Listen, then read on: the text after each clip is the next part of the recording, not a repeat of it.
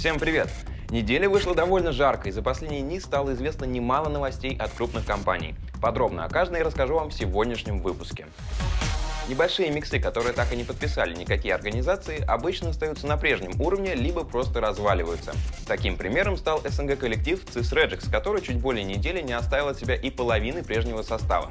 На тот момент в команде числился только мидер Богдан Айсберг Василенко, а когда приходило время выступать на турнире, от имени команды набирались стендыны. Теперь же образовался единый состав, который будет выступать на следующих турнирах. В него вошли Рамзес, Afterlife, небезызвестный Габлак, а также Always Wanna Fly, попробовавший себя на тестовой роли в новом составе Натус Винцера. ЦСР успели получить неплохой авторитет на местной сцене, который теперь надо удержать с новыми лицами. За последние 2 дня определилась первая пара участников финальной стадии турнира в домашней атмосфере от студии BTS The Summit 4. Прямых приглашений на этот раз не было, однако отборочные позволяли объективно определить лучшего представителя от каждого региона. Во вторник завершилась квалификация к Юго-Восточной Азии, где в полной Best of Five серии Минески вырвали победу из рук у Fnatic. А вот в отличие от азиатского региона, организаторы решили предоставить возможность присутствовать на турнире 2 командам из Европы, одна из которых уже известна – Team Liquid. В финале минеров они одолели Team Empire со счетом 3-1, и теперь СНГ-коллективу предстоит пробиваться на турнир через сетку лазеров, где им надо будет встретиться с победителем пары OG NIP. Новый крупный турнир от Valve еще не успел начаться, а уже принес первые проблемы. Представители Китая, команда Invictus Gaming, будет вынуждена пропустить The Frankfurt Major 2015 из-за ожидаемых проблем с визами. Су Суперпэнк из-за локальных проблем не сможет получить визу в Германию, и решение проблем у менеджмента не оказалось. Самой крупной проблемой является то, что организация не предусматривала этот момент, ожидая успешного завершения всех дел, связанных с документацией, но не тут-то было. Замену команда произвести не сможет, так как не зарегистрировала ни одного игрока на эту роль, поэтому теперь сами Valve будут искать подходящий для поездки коллектив. Вероятнее всего, он будет китайским, но даже таких подробностей пока не сообщалось.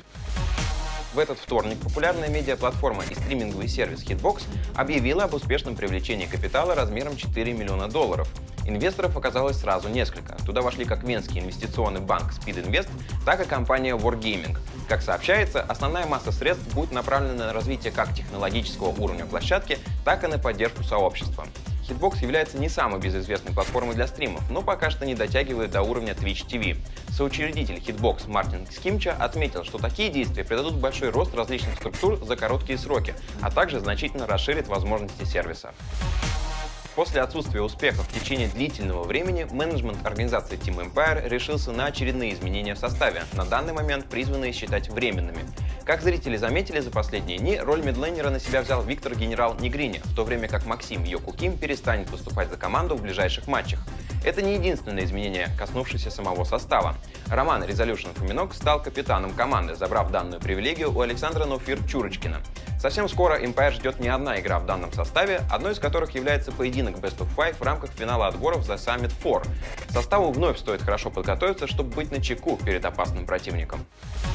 А я вам напоминаю, что мы все еще проводим конкурс, в котором разыгрывается 3 скина для Counter-Strike Global Offensive общей стоимостью 15 тысяч рублей. Спешите принять участие, ведь до подведения итогов осталось чуть больше недели. Узнать подробности можно в нашей группе в Virtus.pro CSGO ВКонтакте. Удачи! Ну а на этом все. Пока.